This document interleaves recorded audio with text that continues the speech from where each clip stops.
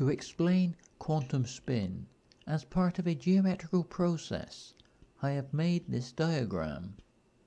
An electron has two possible states, one with angular momentum plus half, and the other with angular momentum minus half.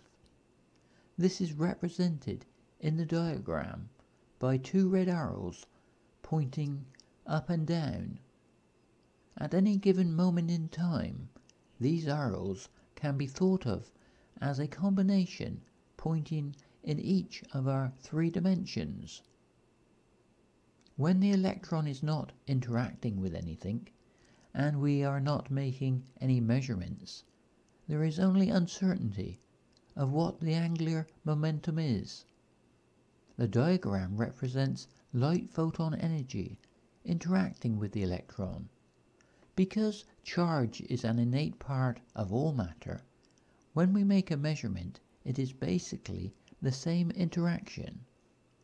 The moment we make an observation by interacting with the electron of an atom, the direction or angular momentum will change to one of the quantum states, where it is known with 100% certainty.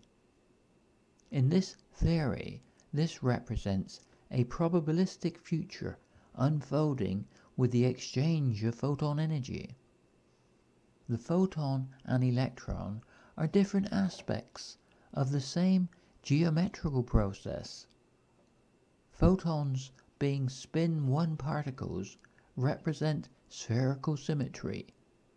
The electron, having half spin, represents the spherical symmetry breaking, forming the potential for the broken, imperfect symmetry of our everyday three-dimensional life. The continuous exchange of photon energy forms our ever-changing world that we measure as a period of time relative to the atoms of the periodic table. But above all, this process forms a probabilistic future that is relative to the energy and momentum of our actions.